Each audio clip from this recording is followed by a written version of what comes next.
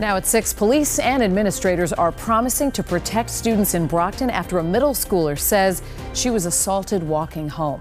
This 13-year-old girl says she was able to fight back and get away from the man. Thanks for being with us tonight. I'm Lisa Hughes. And I'm David Wade. She gave police a really good description of the attacker. And as WBZ's Beth Germano shows us, police were out in force trying to find him.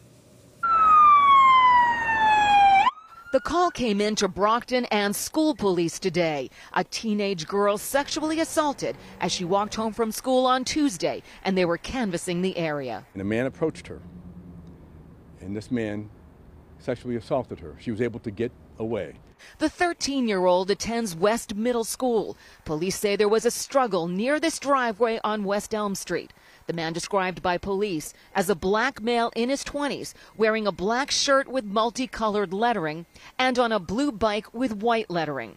Police give the young girl credit for quick thinking. I think very smart that she was able to get away out of the assailant's grasp and get home.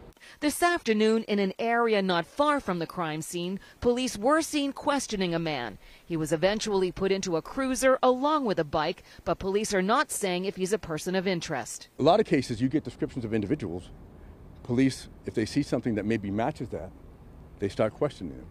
The Brockton school superintendent put out a statement to families saying, in part, "We are working closely with the Brockton Police Department to both support the affected student and their family, as well as support police in identifying a suspect."